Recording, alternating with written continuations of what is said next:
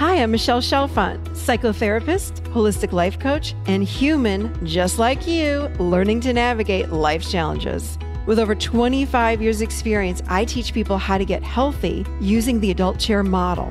The adult chair model is where simple psychology meets grounded spirituality, and it teaches us how to become healthy adults. From anxiety and depression to codependency and relationship issues, you can use the adult chair for just about anything. Each week, I share practical tips, tools, and advice from myself and a wide range of experts on how to get unstuck, how to live authentically, and how to truly love yourself, all while sitting in your adult chair. Welcome to the Adult Chair Podcast.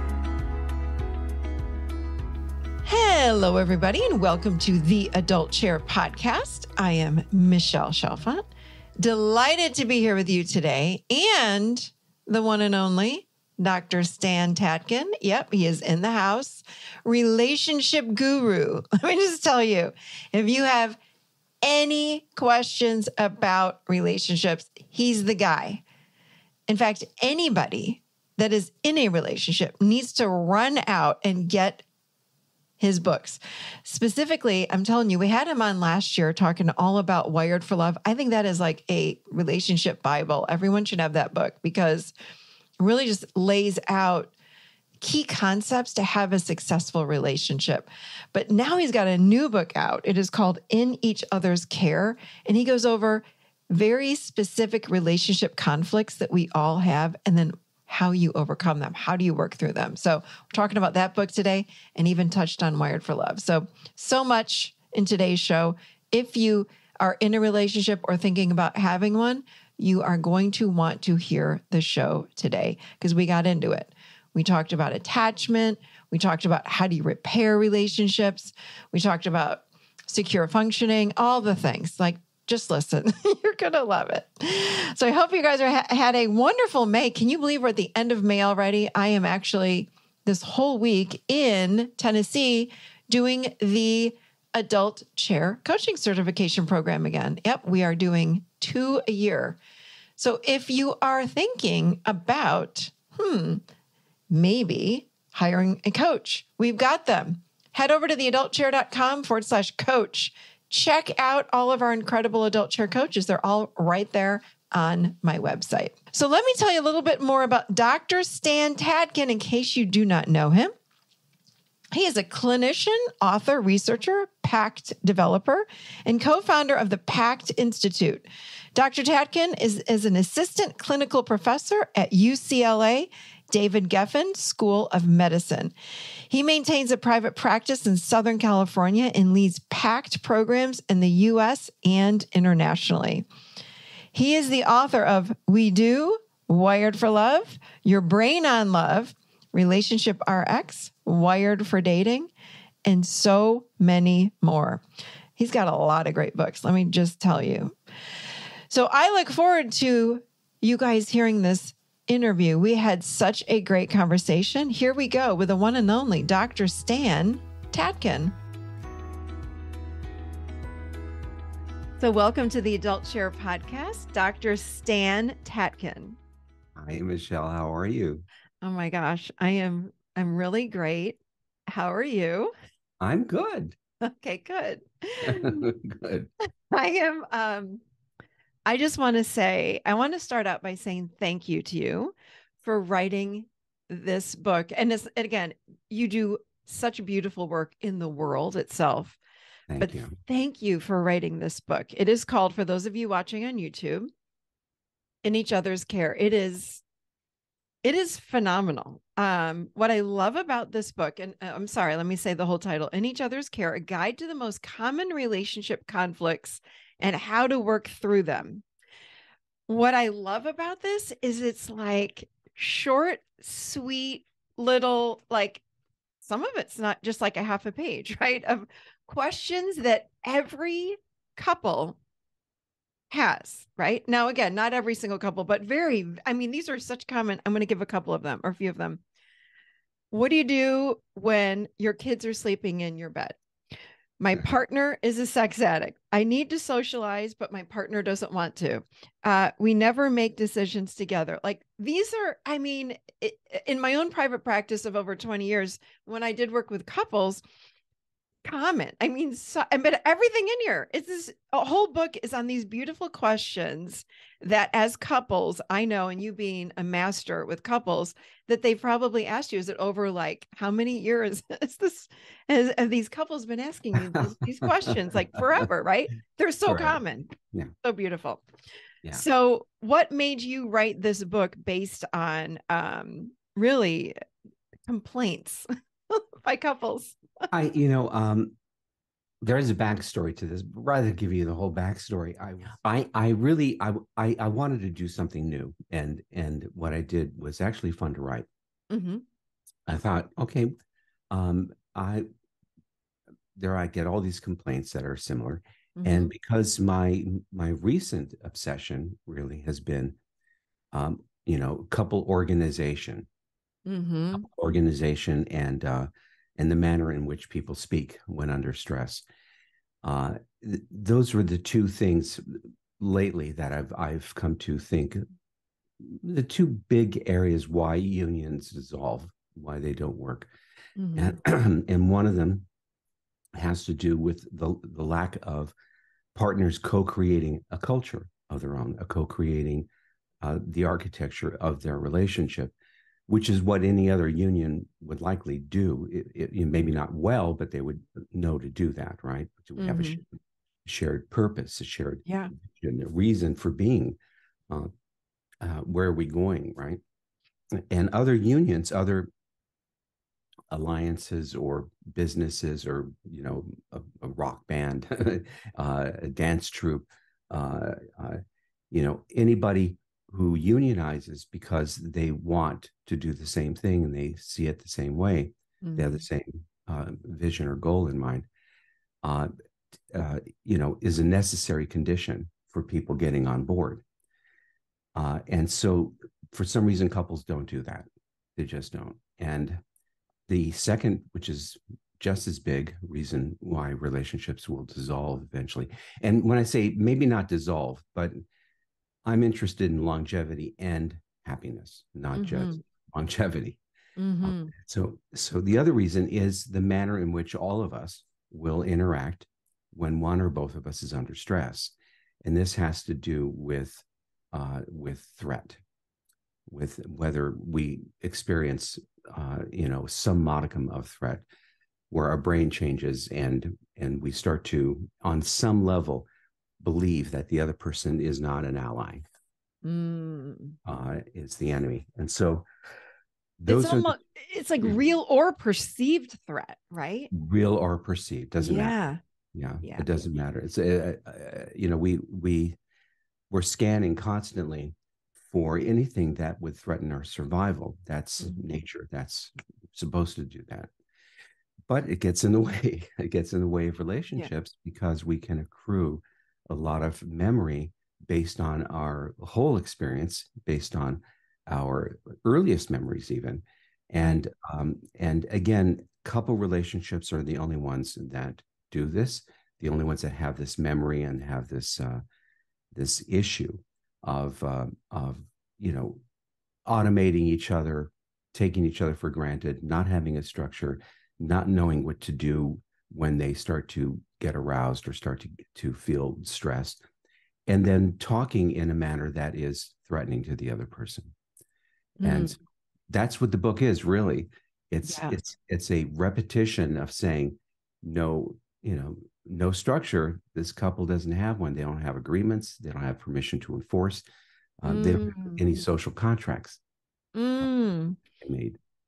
And then the manner in which people will interact, which is why everything is also gone over in terms of narrative, how people will go back and forth and get themselves in trouble.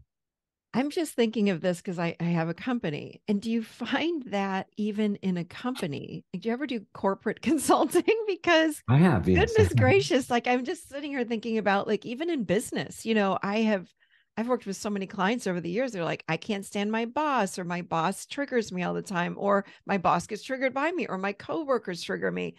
It's all about relationships. It's all about relationships. Yeah. Everything is about relationships and Yeah. how we navigate our way in those relationships. So no matter who we are, but I know that this book is about couples. So, but you just got me thinking about, wow, like even in a company, Yeah. we all get triggered, or, someone's pushing my buttons because of my own wounding. But Right. anyway, yeah, interesting. And in families too. This, Yeah. a lot of this comes from Ivan Bozer-Meny-Nagy, the systems thinker, one of the originals, who was the only one that put fairness and justice as a matter in family systems. And so he believed that the if a system that was too unfair and too unjust would create kids that, in a revolving ledger, would make society pay for the sins of the parents. Um, Mm. and that holds really true in the way that we operate. Uh, Yeah. Wow. and insecure attachment in some way follows that Mm. unfairness, having to give Wow. having to give up my independence to have a secure base, or to give up a secure base because I'm supposed to be independent. Ooh, that's good. Yeah. So you talk about the idea that partners are in each other's care. And I'm wondering about, shouldn't each partner instead care for themselves first? But we think that way, don't we? Uh-huh. In our field, we're like every other aspect of modern culture.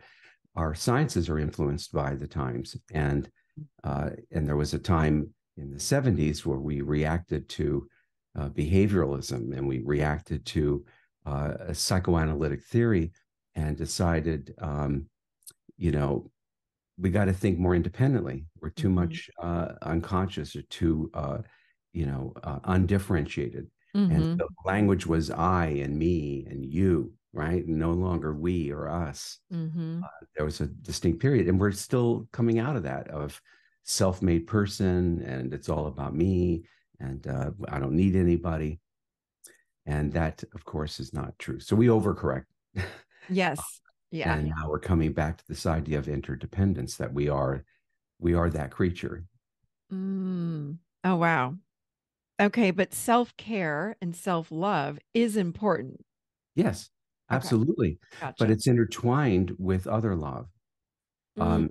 So when we're talking about empathy, learning how to get along with another person, learning how to Mm. be cooperative, collaborative, learning about ourselves is intertwined with learning about another person. So we don't come out of the womb loving ourselves. We don't even know what that means. Mm-hmm. So that's all done externally first, and through life, in some way, it does come externally. Our Mm-hmm. self-esteem, waxes and wanes depending on our relationships. Right. uh, and they're not isolated. It's not like you have to love yourself first. That's not how the sequence goes. Interesting.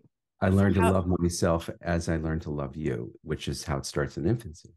ah, so then when we enter into a new relationship with somebody, we need to, I feel like almost change our thinking about that other person. Like in the first, of course, the honeymoon phase, the first, what is it, 9 months, when we have that hormone Could be cocktail long, going on in the could brain. be longer, yeah. Yeah. But it's like, that's all we think about is the other person, right? Like it's like we are like other focused. Is that true? Would you say that's true? Like, Yes, I think the same way we would be with a baby, or anything that we're becoming attached to.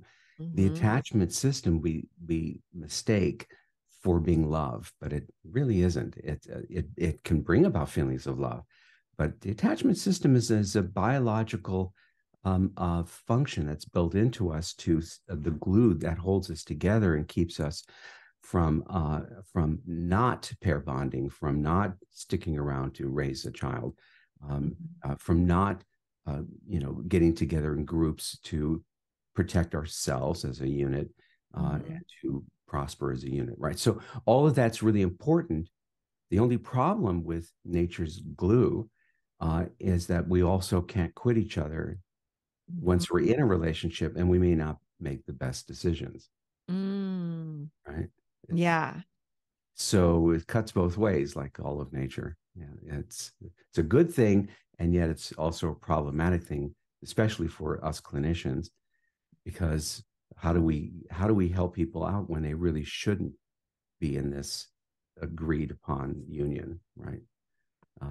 Yeah. I can't quit you, then I can't quit you. Oh, okay. I So, had one direction I wanted to go. You just opened oh, something else. Yeah, sorry. no, keep going. No, keep Sorry, going. but the point is that we are, I believe, interdependent creatures, and any denial of that, I think, is denial. Uh, Mm-hmm. we don't do anything alone very well. Mm-hmm. We need other people in so many different ways, in profound ways, and couples is just one of those situations where there is a dependency need that emerges in these relationships only, not in other unions like businesses or anything. We don't have that issue. So the romantic couple is unique and more difficult because of that, I think. Interesting. So what happens then after that quote unquote honeymoon phase, the hormone cocktail starts to fade after however long, 9 months, a year, however long, it's Yeah. different for everybody.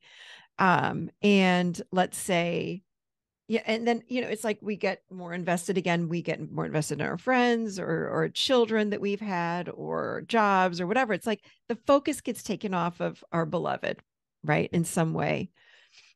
Um, how do we keep that other person? Like, what needs to change? Tell us a little bit about what happens and what needs to change. I How do think we need to see it yeah, in a different way?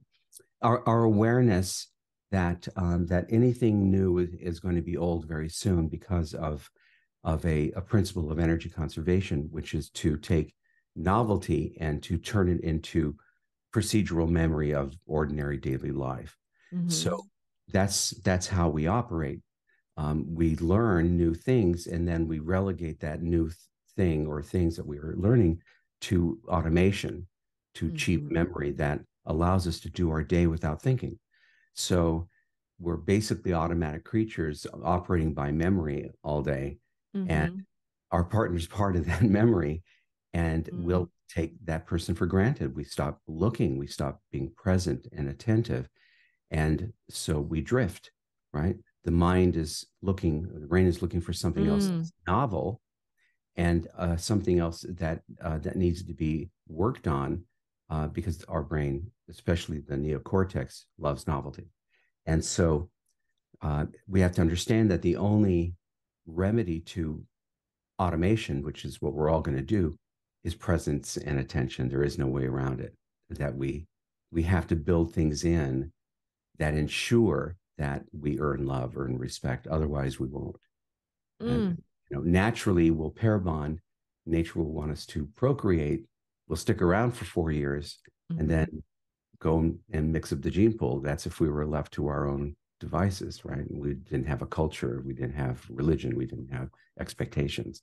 Mm. So, um, so I think that's a way out. Is building in rituals, building in things, principles that keep us connected throughout the day.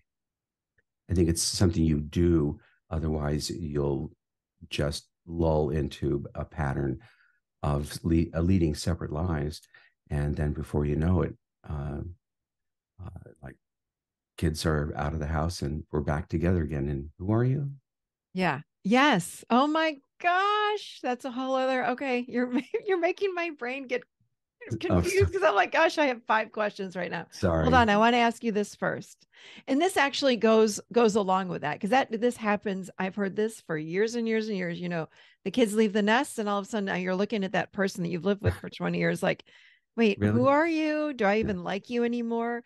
Okay, but in addition to that, I've had this question over the years of having a private practice, which is what happens when you have a partner that does not want to, and sit with you, talk with you about what's going on. And, so if you and I are in a relationship and I'm saying, Stan, let's talk about what we're feeling, or can we start spending an hour a week together and just connecting? And you say to me, why? What's the matter? We're fine, and you don't want to do that. How do we address that if we're the partner that's saying, but I want to connect with you more. I want to know, what are you feeling? And we're reaching, and that partner just either doesn't know how, they're not interested, they're uncomfortable. What do you say to those people? That's hard, isn't it? I know, right? Yeah. Because some of that discussion should have happened a long time ago. Right. But here we are, and Mm-hmm. so better now than never. I think in the book, what I'm trying to say is one very important way to do this is to, build this thing now for going forward. So Mm-hmm. if we had a system where you and I re-upped, every few years, we gave each other performance reviews, and and we decided, okay, this needs to improve and this needs to improve. We need this, right? And I just decided for this next contract series, I don't think you meet the criteria for where I'm going. So love you, but I think this is where we part ways. If we had that, then we won't. But we might think differently Mm-hmm. about not where we've been, but where are we going? Because Mm-hmm. life is in the present, and how we're imagining it going Yeah. forward. We too often live in the past and don't watch where we're going. So Mm-hmm. this good time as ever to say, do we both want a relationship um, where we are in contact with each other during the day and that we feel tethered? Would Mm-hmm. that be a good thing? Is that attractive to you? The other person says, no, it's not. Yeah. Okay, then let's reevaluate why we're doing this. Okay. What is our purpose going forward? I think we shifted our purpose from being a couple a long time ago to being just parents. So we're a couple again. What's our purpose? Why are we doing this? So there are ways of having, I think, conversations to find out, is your partner interested in being alive, in being Mm-hmm. vital, and to think about what's next, Mm-hmm. right? Or are they Yeah. just solo sport? And people have to realize that it's possible that they've been living with a potential deal breaker, Mm. which is maybe that's why we spend all our time focusing on the kids, because we never had a purpose as a couple. I find that actually mostly it's women that have asked me that question, but I actually just spoke with a man the other day who was asking me this Right. exact question. Like, my wife won't talk to me. When I bring it up, she says, "Stop talking to me," um and she gets triggered. Yeah. And what do you mean you want to, But mostly it's been women over the years that have asked me this exact question. Like, my husband will not talk to me. He gets angry when I ask him, "What are you feeling? What do you mean? I don't want to go there. Why are you bringing up, emotions?" So I typically recommend, like, well, you kind of need a third party. A lot of times we need a third party to come in and just be that person that comes in and says, "Do you see what's happening?" And really work with both people. Would you I think, agree? And yeah, yeah, I would, because yeah. we do go into threes when dealing with getting married, Mm-hmm. Yeah. even being brought together and dating in the free. There's a third party, Mm-hmm. and so why wouldn't there be a third party also in brokering the future? Yeah. Yeah, Yeah, for sure. Something that you have taught me a lot about over the years has been something called quick repair. yeah. Tell us, what is this all about, and why is it important? So everything I talk about isn't about politeness, isn't about Mm-mm. niceties. It's all tactical. It's all strategic. Mm-hmm. Same with quick repair. The reason we want to repair quickly is because of threat, because our mind isn't Disneyland, and when we are stewing and Mm-hmm. simmering and kind of sitting in our corner, right, Mm-hmm. away from our partner, we're suffering, and that experience, the longer we wait before we get relief is it will go into long-term memory. Yeah. That's because of the production of adrenaline and adrenal fluids that helps form long-term memory, right? So, Mm-hmm. so as a practical thing, if we don't want to remember a bad thing that happened, it would make sense you and I fix it right away. We won't remember it. Mm-hmm. So on a memory level, that's really good. Mm-hmm. On a health level, it's also very important because the attachment bond that I was just talking about is an existential biological matter of survival. So if you and I aren't doing well, we had a disagreement, we're likely to carry some awareness that the relationship may not exist anymore. Mm-hmm. And that's an existential threat to us. So the longer we go through that, the more wear and tear on our brain and body. So there's a real physiological danger there in terms of getting sick and longevity and all of that stuff. So that's a bummer. That's terrible. Mm-hmm. And our relationship gets more threatening because in my mind, I'm practicing everything. You're not here to correct it. And so I'm going to practice my own suffering, my own being, treated badly. That doesn't just go away very well by itself. So there's no upside to taking longer than an hour. Okay, really. that was what I wanted you to talk about. Oh, So, sorry. no. So how do you do it? Because, when a couple has an argument, everyone is different. Some Yeah. people want to talk about it immediately, and you might have one partner that wants to talk about it immediately, and the other person needs to wall off. You might know a couple or Well, two that yeah, does this. that sounds Great. like a Yeah. lot of couples. Yeah, but it's different for so many reasons. Like for me and for Graham and I have to say, when we have any sort of argument, small or larger, I need a moment to process. And it's not that I'm stonewalling him by any means. I just need a little bit of time to not only feel my emotions and let them metabolize through me, but to be able to articulate what I'm feeling and what I'm thinking. I need some time. Yeah. Where Graham, what I've learned is if I don't at the least, and you've taught me this, if I don't at the least go to him and say, listen, I need a moment. I need some time to process feelings, to think through my thoughts. I'll be back with you in a day, an hour, whatever it is, just to say that. It depends on how big it is. Hunting and gathering and all. Yes, I need some time. Like I can't talk about it immediately, but and I used to just go into this like it's not stonewalling. It's just like I'm in process mode. I'm in deep process mode, but I wouldn't say anything. I would just get quiet. Well, that would send him into outer orbit. Like, oh my God, are you leaving me? And then he goes into awfulizing with his thoughts and makes up stories. But what I've learned to do now is to say, hey, I just need a minute. I need an hour. Let's talk at lunch today. And then he settles himself down, and everything that happens that you talk about in the brain, it's so helpful. You can also say, if you wish, you can say, you know what, I'm mad, yes, but we're okay. It's the we're okay that I think settles us down. Totally. Because that's the part of our brain that wonders if mommy dies, I die. If this is over, I'm dead. Am I dead? Am I not dead? And just that's why Tracy and I have had this thing. If we can go to bed, we can go to bed angry, but we have to at least touch toes. Yes. Excuse me, keep burping. Yeah, that's okay. It's the touching that is an unequivocal message that we're okay. Yep.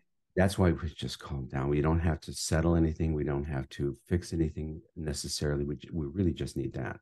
So you could also do that too. That's really what everybody wants to know. Are we okay? Yeah. Graham has said that to me. He's like, you didn't even touch my toes at night. I'm like, because I was angry. I'm like, so now I will take my toes and I will touch his toes, even if I'm like, not that I'm ever raging mad when I'm going to bed, because I wouldn't. You'll feel better. You'll feel better, by the way. Yeah, I'll touch his toes and I'm like, I'm still in process, but here are my toes. That's what I'm thinking. Here you go. And he does. I went through Yeah. the same thing where I don't think so. I don't think But I want to do that right now. but Yeah, no, but the takeaway I think is that when we are in an argument with our beloved, yeah, it's so important to give them something yeah. while we are in process, and don't take a week or two to No. then come back, right? Which, I mean, I know people that have done that too. I've done that for days sometimes. And this is the old me, of course, but before I had these tools. But I realized the importance of, I'm not in a good place. I will Yeah. be back in touch with you. And I like what you just said, like, you're okay, like everything's okay. Or what was your statement? We're okay. Yeah, we're okay. Yeah, we're okay. That does settle down the nervous system. And then it's Yeah. like, okay. But I think it's important to say, I'll be back with you like tomorrow, or I'll be back with you. Like, there needs to be a time when we can reconnect, and reattach. It seems like that's important. So thank you for that. It'll be good for you too, by the way. This whole thing of we're okay is settling your system as well, not just your body. That's good. Yeah, it's this is an existential issue for all of us. Oh, that's really good. So talk about, what's the pepper tool? Pepper. So Allison Howe, my dear colleague, friend, came up with this. We were doing a retreat in Tuscany, and she came up with this acronym of pepper. Over time, it's been reworked and reworked to now where it is predict, plan, and prepare Mm, for anything that's coming up, and revise as necessary or repair as necessary. So let's say we're going to go on a vacation and we imagine, okay, we're going to have a great time, you and I, and that's where we're pointing. That's where we're ending up. We're going to high five each other at the end, and that's how we're envisioning our trip. Now we think about what could go wrong, and we go through the list of predicting each other, how we could get into a fight, and then hmm and then eliminating the dangers there. Okay, how about if we do this to keep that from happening? And if I do this, you do this, or if you do this, I'll do this. How about that? Sound hmm good? Okay, hmm so all of this is planning to make sure that we meet our vision. Right, we're gonna have a great time. So then we go down, what about drunk Uncle Harry, or what about they're bringing their dog, what do we do if this happens? How are we going to handle them politically so that we're good, but we don't do anything to hurt anybody by protecting ourselves, right? So hmm if possible. So this is a kind of you and I against the world. We're plotting, planning how to meet the future by using the gift that God gave us, which is to be able to predict and plan and prepare, right? Mm, hmm You and I even have a plan for if something happens we couldn't have expected. We'll meet in the bathroom and reconvene and come up with a new plan, Oh, yeah. so that we're a team. That's the whole thing. We're not just waiting for the same things to happen again and again. Mm, that's so good. Yeah. What is secure functioning, and why is it so hard to do? Secure functioning isn't about attachment, actually. So I'm big on attachment as well, but hmm this is social contract theory.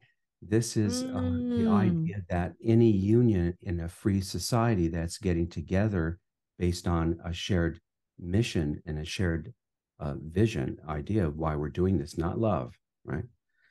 Um, has to play it a certain way in order to have both longevity and happiness, right? hmm The only way to have longevity and happiness is to set up shop and to create a structure with a hierarchy and what we're going to do and what we're never going to do.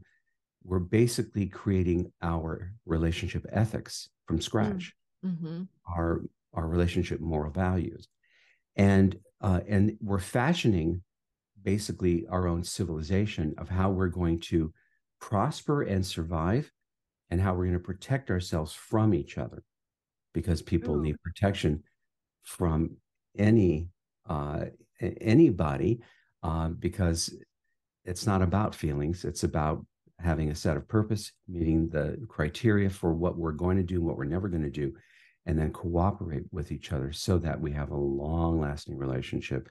We're not remembering unfairness. We're not accruing resentment. We're not constantly litigating the past, Oh right? gosh. And not getting anything done. Okay, that's, I just have to stop you. That's so important because so many couples bring up the past. They drag it around with them and they bring it up in fights or in conversations and they throw it in their partner's face. Yeah. I might have done that once or twice. Well, just once or twice, Stan, in the past. Um, but it really, it's about being conscious not to do that and carrying that. It's crap. It's carrying that crap around doesn't serve us as couples. Well, it goes back to repair. Yeah.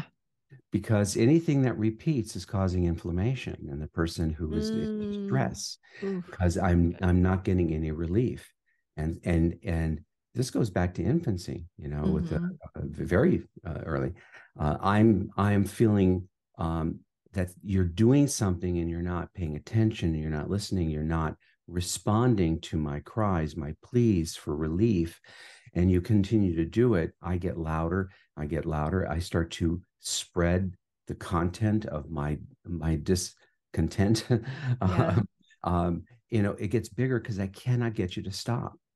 And so that's why we end up with this long-term memory that gets reanimated every time I experience something like you did. And that's why it sounds like you never forget, right? Well, it's because you never fixed it and you're still doing it, right? Yeah. And that's why. So we have to understand how memory works. We have to understand this whole idea that the quick repair actually saves us downstream, because we don't want to keep building up inflammation. It spreads like it does in cells in the body. And so it's just the smart thing to do is to fix things now, so that we don't end up spending all of our time really in the junkyard, not living life, but sorting out everything we did wrong. Yeah. It doesn't make sense. We know this, but the moment is too seductive. I know this, but I'm going to feel better at the cost right now of doing the right thing. It's so important to come up with. And I think the last time you were on the show last August, you were talking in your last book about this, which is like, you come up with a set of rules that you follow as a couple. It's just rules that you follow. But I don't think that it's your ethical, it's your culture, it's your ethical framework. That's if we're a couple, it's hours and hours alone, right? We're constantly shaping. So I just want people to understand that it's not rules, it's that one person made up. No, it's together. They're both coming together. Yeah. Yeah. It's like when we decided to enter into a relationship with someone, we all need that book of yours. It's like a relationship Bible. Like you need to read this thing to understand how to have it's not even, I mean, yes, it's loving, but it's a successful relationship. Nobody really talks about this. We just jump right in because we're in love. Well, that changes so quickly. You've got to have this framework where how to have a long-term successful relationship. And that's what I love about all of your work, because that's what you teach so well. If you and I don't, if you and I don't co-create something from scratch and continue to mold it like clay, we're going to fall back on our family of origin. We're going to fall back on the culture we grew up with. And I'm going to do it my way. You're going to do it your way. And we're not going to be happy. Yeah. Because it's not ours, right? Yeah. Together. It's mine. And we'll just automatically, mindlessly do what we know. Yeah. And, you get married and then you become a parent and then you retire and then you die. Yeah. That's what I saw. That's what I saw. I don't expect anything else. Yeah, exactly. Exactly. Oh my gosh. I have a few questions for you before we end here. What do you do? We talked about what we were just talking about. I want to ask you about not carrying the past into the present day. What do you do as far as building up trust after there's been deceit or cheating in a relationship? Boy, that's a tough one, right? How's that for a small little question, Stan? Yeah, But one is what a do we general do? question Yeah. about memory coming into the present. Yeah. Again, memory, the past is present. Yep. So the way our minds work, since we're memory animals, the past is present. That's why it feels like we're dragging all that along. What we make a mistake is not, like Norman Lear said, the secret to happiness, know the difference between what's done and what's next. Mm-hmm. Mm-hmm. We spend too much time on what's done. We don't think of how to correct it next. And then going into the future, that would take care of that. Yeah. That's in the general, right? Yeah. But with betrayal, boy, we could be here a long time. I could I know. take up a whole hour on that at least. Yeah. Um, which kind of betrayal are you talking about? Because there's many kinds. There's the worst kind, and then there's others. Betrayal yeah, I'm thinking of a few different kinds as you say that. Number one, let's just go with, there has been infidelity, Yeah. you Okay. know. So infidelity, and I like to broaden the idea of infidelity Yeah. to not simply mean sex or affairs, but infidelity to our agreements, our principles. Mm-hmm. That's your problem, right? Mm-hmm. If we Mm-hmm. don't have any, then we default to sex. Mm-hmm. So uh, the main problem with most issues around affairs, cheating, is the lying. So the cheating, of course, is a betrayal and is a shock to the system. Mm-hmm. But it's the misuse of shared information. It is the I did not allow you a choice to decide to get off this boat, by saying, I'm going to go out and I would like to have another sexual relationship, or I want to become polyamory, or I'm not sure I want to be married anymore to you. Mm-hmm. Um, to allow you to be part of a process. Instead, I cut you out and deny you the ability to make a decision based on valuable information that you should know. I cut you out, and that's what does the biggest damage. Mm. Biggest damage is I is the reveal of information that, if I had known, would have changed everything for me. That causes PTSD. That causes mayhem, and that's the most devastating kind. Mm-hmm. So that could be an affair. That could be an offshore account. That could be, I have actually two other families. Sorry to tell you. Um, Yeah. I'm actually 20 years older than I said I was. Anything that radically changes your understanding of what we are and what we've been doing, and Mm-hmm. right, is Yeah. going to throw you for a loop, for a very long loop. And Mm-hmm. that's the problem, which is why I say the free flow of information in partnership is one of the greatest commodities. Mm-hmm. That in order to do business, you and I have to have the same information. And in order to be in charge of everyone and everything, we have to have the same information. And as primary attachment figures, we feel entitled, and that we have a right to have this information. And when we don't, it's a big shock, right? You left me out of that information. You decided unilaterally that I didn't need to know this. I did. And so it is a devastating, reveal, discovery that usually brings us about, and devastating, and very hard for couples to repair. They have to really see a clinician that understands how to put this together properly so Mm-hmm. that it doesn't happen again. It's a very rigorous, painful, Yeah. I at would think least we a year. can't do it alone. Like you can't do this alone. You need help. Would you say that like you said, you have to bring in a clinician to Yeah, repair, there's a reason for it, and the reason is that we all want to get out of suffering as soon as we can, Mm-hmm. and partners in a betrayal like that are in consistent, constant pain for Mm-hmm. different reasons.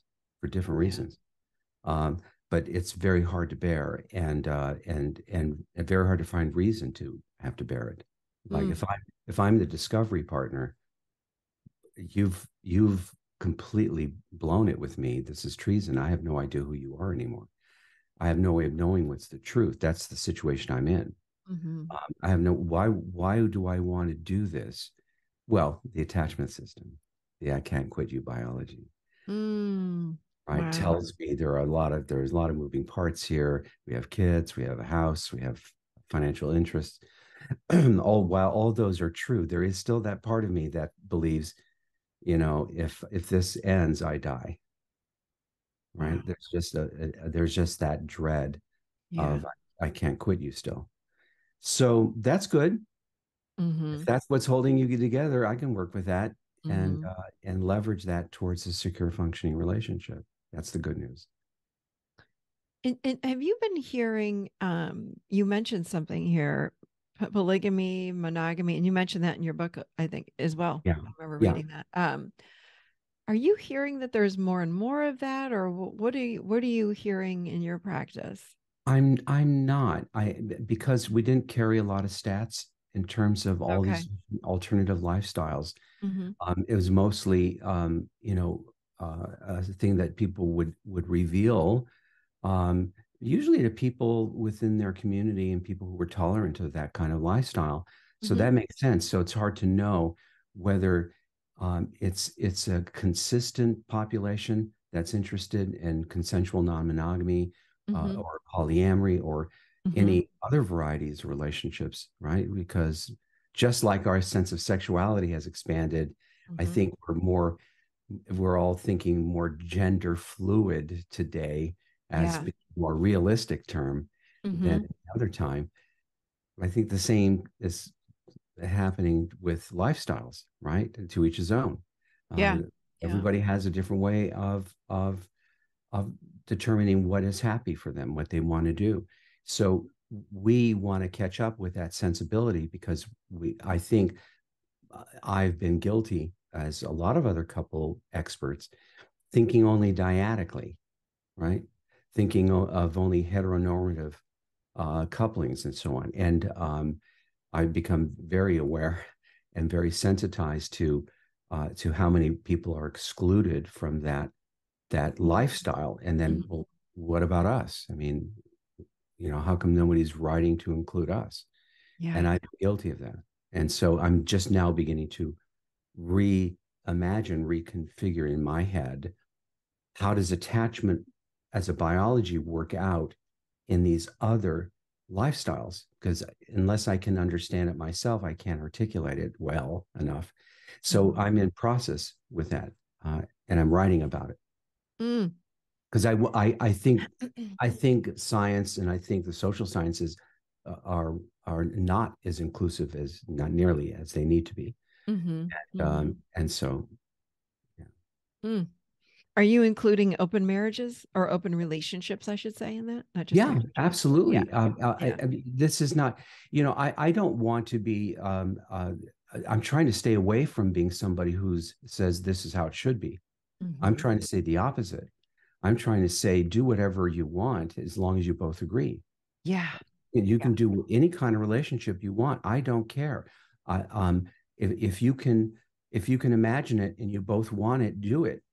Um, just make sure you're both on board. That's all. Just make sure you think it through. Yeah. That you adult and you're doing it in a way that will be fair and just and sensitive, and that can work. You have Yeah. to, right? Yeah. So, It goes back to open, honest, raw communication, whether you're, no matter what kind of relationship that you're in, right. no matter So what. this will help. Here's an example, if I might. Mm-hmm. So I had a couple once, and they um, decided they didn't want to get married. They didn't believe in it. Not that it's a religion, but they just didn't. And Mm-hmm. they wanted to defy sort of some of the social norms, and so they've had a very stable relationship, regardless. And they wanted it to be consensual non-monogamy. So they were free to have sex with anybody they wanted. Mm-hmm.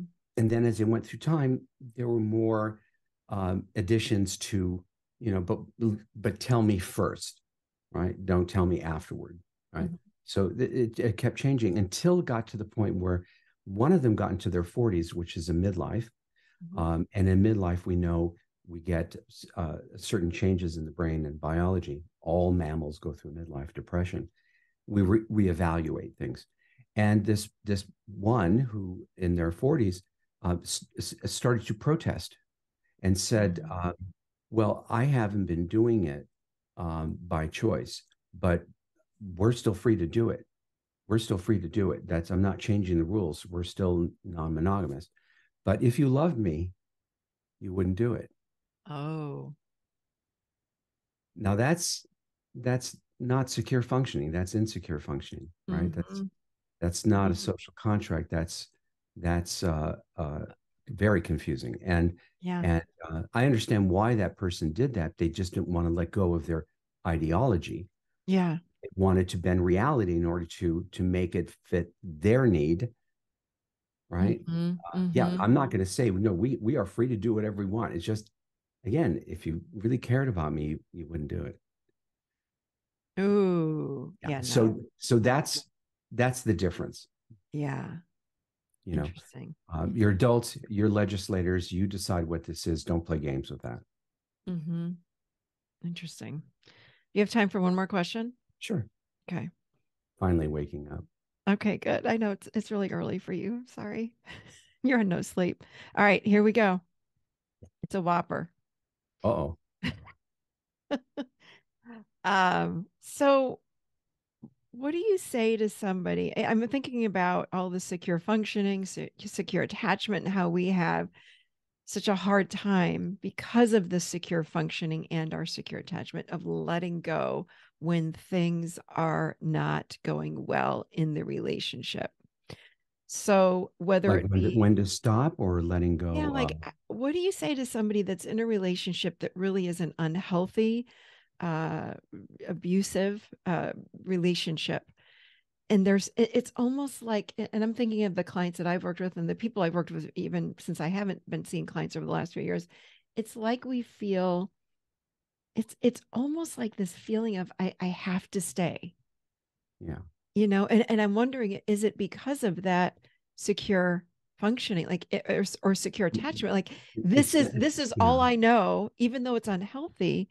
What do you say to these people that are in this sort of relationship and they don't feel like they have options This out? but this is probably the hardest, one of the Yeah. hardest things that couple therapists, I'll speak for myself, hardest things I have to deal with. Mm-hmm. Um, it is, from the outside, it seems so clear, right? From an outsider, from Yeah. a Yeah. spectator. But this whole thing about I can't quit you isn't a rational drive. Um, Mm-hmm. and but it is powerful as hell. Mm-hmm. Uh, and some people are afraid that they can't do better. Some people are afraid that they need the other person for to be able to survive. People feel trapped in their situation. So there are real, it's not simply this, I can't quit you. There are real things. Yeah. I'm just saying the I can't quit you biology could complicate things because it may keep somebody from trying to figure out how to make this okay Mm-hmm. for themselves by garnering support, people that love them, that are able to think about how to extricate themselves. Um, but that's a whole other problem because a lot of people in the situation are under resourced, uh, Yeah. and they don't want to tell anybody. So this is you're right. This is a very complicated area, Mm-hmm. um, and very very hard as a witness to see this and be Mm-hmm. powerless, really powerless, Yeah. because a therapist doesn't have any leverage Mm-mm. here. There by the grace of God go I. This is not I'm not living that particular problem. So the best we can do is to support, embolden the person who believes they're trapped, and scaffold them in terms of reality to support that part of them that's in reality, Mm-hmm. in the hopes of getting them to do something that's best for them, even though it's the hardest thing to do. That's really what we're talking about. Yeah. Doing what's best, even though nothing about it seems good. Mm-hmm. No Mm-hmm. direction seems good, but there's one that is still is better than the other, right? Yeah. There's Thank always you one for that's better that. than the other. And it's very hard for people to think through when they're in that existential threat. Well, when they're living in fight or flight, you can't think straight. I mean, Can't think that straight. that executive functioning part of the brain isn't even online. So how in the world? Well, How in the world? Yeah. even in between when they're not Yeah. in fight or flight, even in between, I think that that it becomes so overwhelming that it's hard to think. You just said something. I don't remember the whole sentence for you or the whole comment you made, but you said that I think you said something like the word that stuck out for me was they believe They believe, yeah, that they they believe, are yeah, stuck, can't get out, whatever it was. They believe that. And then you also said, when we're on the outside looking in, whether it be friend, family, as a therapist, as a coach, whatever, it's like so obvious to us looking yeah. into the situation, right? But when we're Right. in the middle of it, ooh, it's a whole different story. So, yeah, It is. I think people are always doing their best. yep, Um, I agree. our best is hampered many times by the nature of being human Mm-hmm. and our situation. Um, and so the people I worry about the most are those that are isolated, couples that are isolated. I think of them as potentially folie à deux couples. And if your audience doesn't know what that means, folie à deux is as a two-person madness, Mm-hmm. right? We pull each other down into madness because just like isolates that are, individuals that go off into the woods tend to go crazy because they don't have any interaction, they don't have any reality testing support of other people. And we know what loneliness does. We know what isolation does. Mm-hmm. We get crazier and crazier until we put tinfoil in the windows and write a manifesto. Mm-hmm. That's a function of loneliness. Yeah. So couples can be lonely too, isolated like George and Martha from one from Who's Afraid of Virginia Woolf is a classic Mm-hmm. folie à deux couple, right? Mm-hmm. Mm-hmm. Um, and so I worry about that with any couple, but a lot where there's abuse, a lot of Yeah. them folie à deux or potentially that. They're definitely isolated. They're not talking with other people. It seems to me that these couples that, one is the abuser and then the victim of the abuse, or is needing help with self-worth because they don't, they don't know who they are. They feel completely unworthy. Would you agree with that? Or what can they work on if someone's Yes. listening and they're thinking, this is me. Wow, this sounds a lot like me. What do you recommend? That's So I don't I one don't thing they want to can work on. I don't want to organize the fact that we pick each other based on recognition and familiarity. And so they picked each other. Why did they pick each other? Right. There's a history here of recognition. Uh, Mm-hmm. that's also the bite that fits everyone's wound, right? I have the bite for you and I, Mary. I'm definitely going to have the bite that fits your wound. You're going Mm-hmm. to have the bite that fits mine. Mm-hmm. It's nature builds this, and it's weird.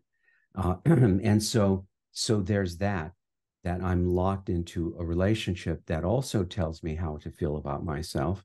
I'm Mm-hmm. playing a role in that. I picked a partner who's going to play a role in that, and we're both reenacting things together. So we can't forget that. But also that that I forgot my train of thought. That there's something about the helplessness and the Mm-hmm. hopelessness of of doing the right thing. Right, my self-esteem gets injured every time I do the wrong thing, uh, but I did it because I needed to feel better right now. Right.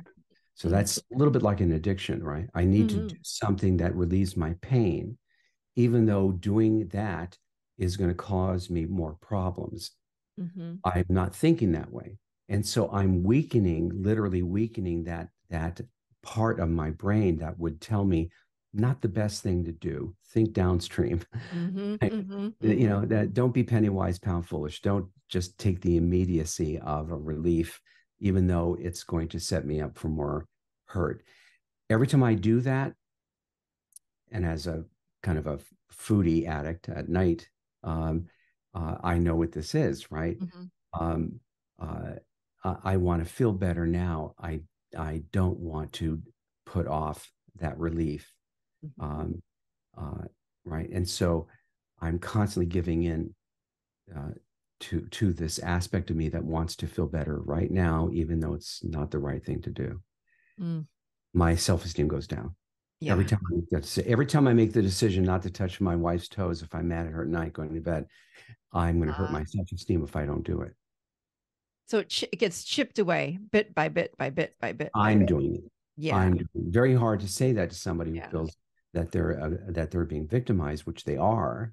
Right. But we have to remember that we're dealing with adults. That as human primates, we're warlike. Yeah. Um, uh, someone who looks like they're helpless, you still don't mess with them.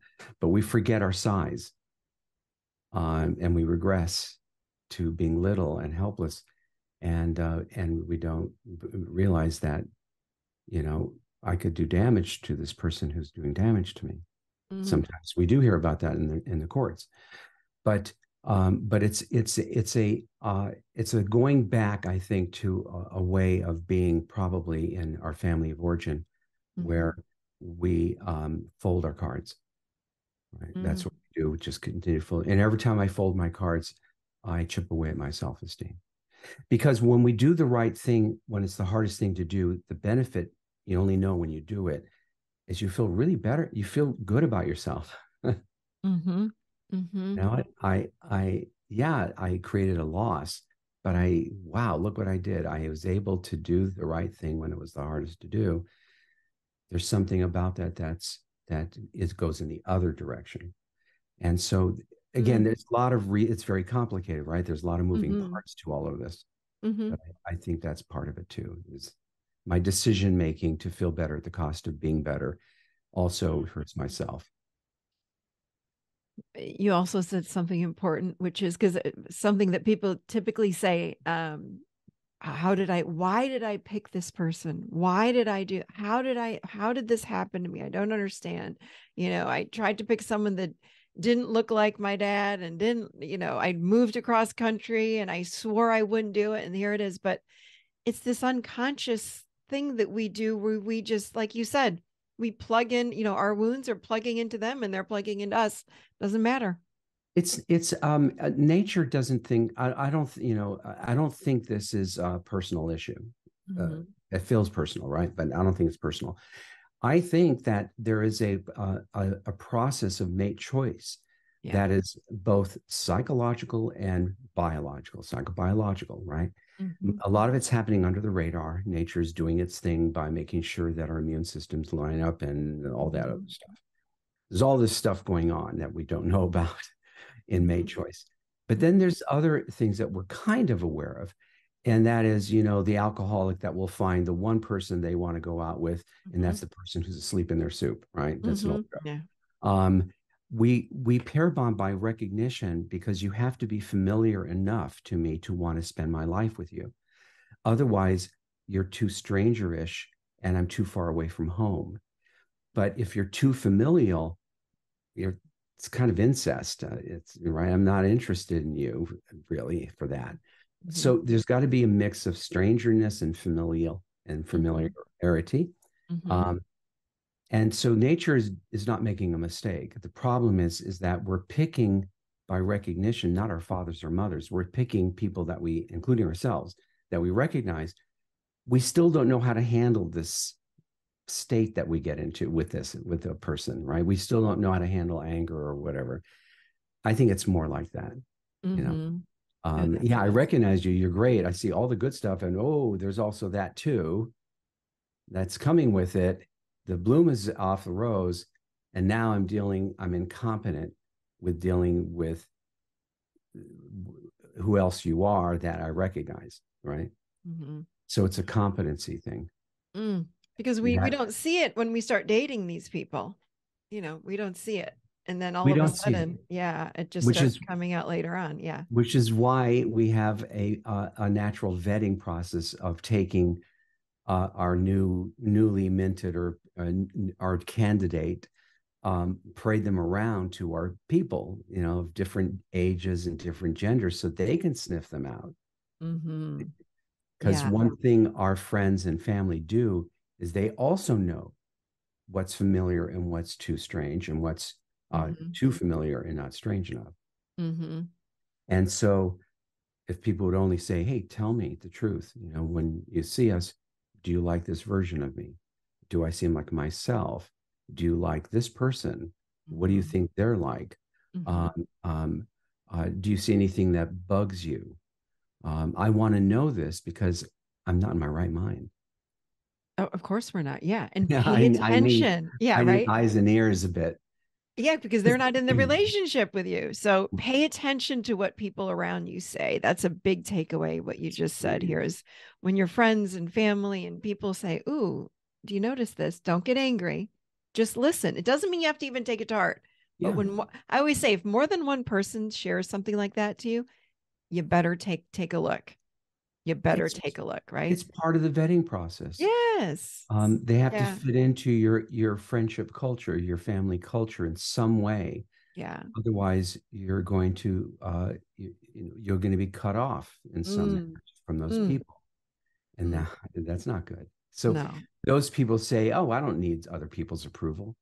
Um, just wait a few years and see how Yeah. that's going at family holidays, and right, let's see how many people you had to give up for that. So Um, true. yeah. That's really good. Well, I'm going to have to not ask you the next, let me see, 10 or 15 questions. Yeah, We need like an can I? afternoon podcast, Oh, you're so whole delightful. afternoon. Um, Thank you. can I say one more shout out for why secure functioning? Please. Yes, I'd love it. First of all, it's the only system I and others around me believe is the only system that can actually last a lifetime. Any Mhm. other system pans out as too unfair, too unjust, too insensitive, too much of the time. So that's just logical, rational. You can just understand. Everyone can understand it. But the real Mhm. reason is we want to lower interpersonal stress in these relationships. Why? Because interpersonal stress is a major killer, shortener of life, cause of mental and physical ills. Mhm. Because interpersonal stress, chronic stress, causes wear and tear on all four systems of the body. And so it isn't enough to be in a relationship to increase longevity and health. You have to be in a secure functioning relationship, because an insecure functioning relationship by definition is a lot of interpersonal stress, which affects the health and well-being of everyone around, including the couple. Mm. This we've proven the kids' autoimmune systems are affected by the way the couple is operating and how much stress they're under. So lower interpersonal stress, take threat out of the game completely, and to know, be skillful how to do that. Mm. That's really the goal. That's really the goal. Um, we know through a longitudinal study, at least, but many studies, that Mhm. the secret, all things being equal, genetics, the secret to longevity, happiness, mental health, physical health, is the presence of at least one secure, functioning Mm. relationship in your life. Otherwise, you're more exposed um, to all the illnesses of our species. Uh, Interesting. Loneliness on one side, Yeah. chronic interpersonal stress on the other side. Both will kill you. You've mentioned loneliness a few times today. Yeah, That seems to be a big problem. it's a mental health and therefore physical health uh, uh, pandemic. Uh, it's What's happening what's everywhere. happening? Why are we what is going on with the loneliness? What is this is just rising like since COVID or Yeah, I mean, the pandemic may not be accurate, because there are countries where that, like in India, I don't think Mhm. they're Mhm. they're still very relational. Mhm. But in our country, there's more and more isolation. People are not getting together as often. But Yeah. we were on that trajectory before COVID. Yeah. right? Yeah. Yeah. Yeah. Yeah. COVID was an accelerant, I think. Hmm. Other countries like Japan is much further along that route than we are. They've been dealing with loneliness, and their suicide forests are shockingly horrible. Mm-mm. I've Mm. ever looked into them. Their isolation, they're not face to face as much. They're not skin to skin as much. They're not having sex now a lot. Hmm. Hmm. And so there's this siloing that's Hmm. been going on in certain cultures, a trajectory, and we're one of those countries, I believe, that's on that trajectory. And that's becoming a mental health issue. What do we do? What do we need to do to change that? Um, we need people. We're interactive creatures. If we don't interact, the mind isn't Disneyland, like I said a million times. It's why solitary confinement is considered cruel and unusual punishment. Yeah. So true. It's That's so torture. true. Yeah, Yeah. it's torture. And we go So crazy. Like you go crazy. You can't. yes, But with these things, is this why the cell phone? But it, even Zoom, I mean, this is not. Does having a Zoom meeting help with loneliness or a FaceTime call? It's not I, enough, is it? I, I'm out of my wheelhouse to say. Yeah. Uh, I don't know. I suspect just in my own feeling, how I feel when I see couples in person as opposed to on telehealth. I Yeah. feel better being in person. Me too. I agree. I feel lazier and more, and my laziness is gratified this way. Yeah. My avoidance is gratified this way, but my need for human connection isn't. Yeah. So I Yeah. think our Such a good point. technology, um, but Hmm. I not only our technology, but we're busier today than ever before. We're bombarded by data Hmm. that it causes, and it's like the TV's on all day in our heads. Uh, Hmm. and we'll see whether we can adapt to all of this stimulus without sacrificing our ability to attend, because that seems to be happening too. Right. There's more attention deficit in the adult population simply because our technology Hmm. and our pace, and how much we switch tasks, is contributing to becoming accustomed to things that are happening like this, Yeah. and no patience for long stories, no patience for slow dramas, no patience for So so true.